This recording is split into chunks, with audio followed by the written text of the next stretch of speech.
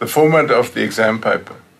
When we discuss the format of the exam paper, the first important point to note is that the format differs from the paper that you have written for ecs1501. The ecs1501 was multiple choice questions only.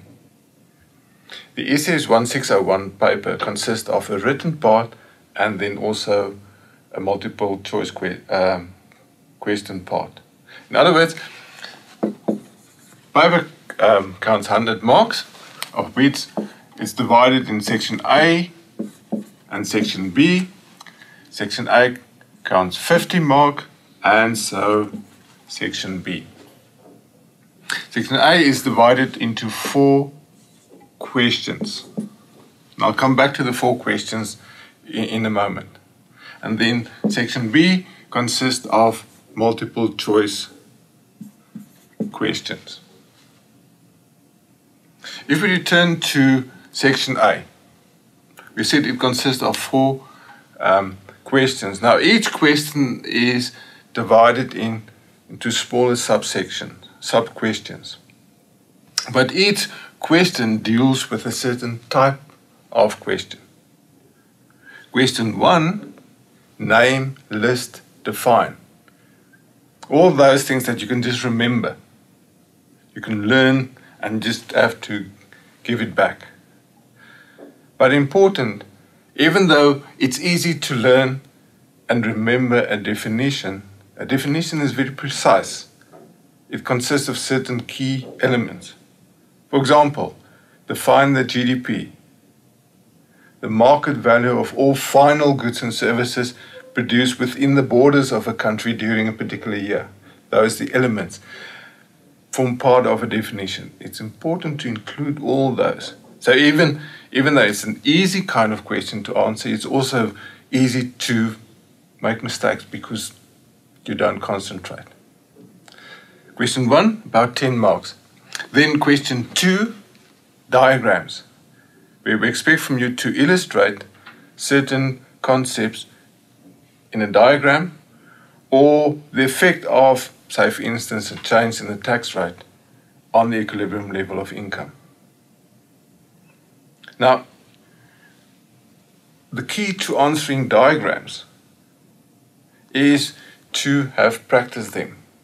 There's no other way to learn to draw diagrams by actually drawing them. I remember as a child I wanted to learn to ride my bicycle.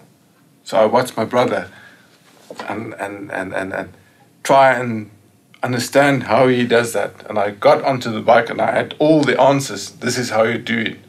Needless to say, I couldn't ride because I didn't practice. If you want to draw diagrams, you must practice them. Question 3, calculations.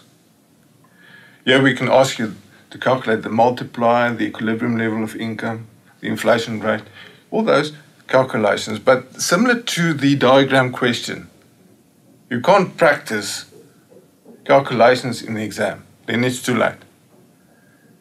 And you can't just stare at a calculation and think, okay, I know how to do this.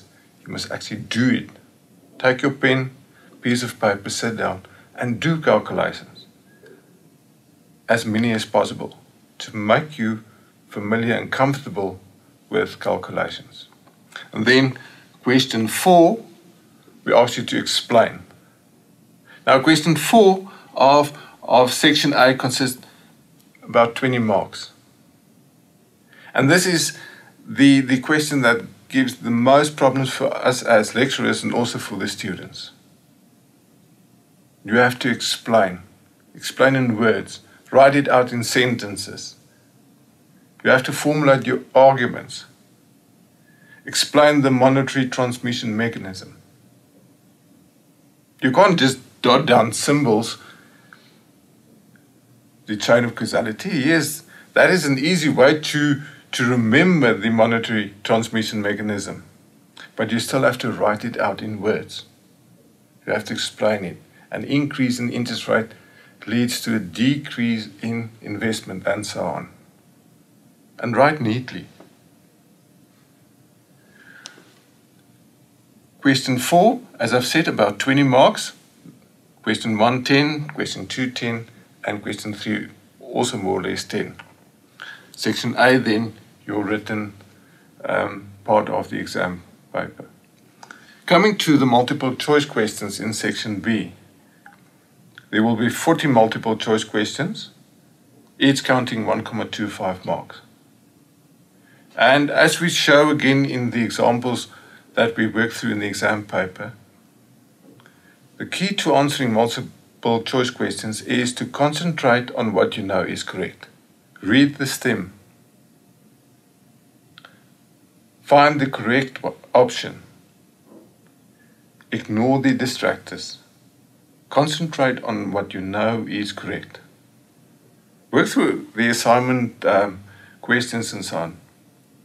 Yes, it gives you practice, but those questions, I can't think of one of them that will be in the exam.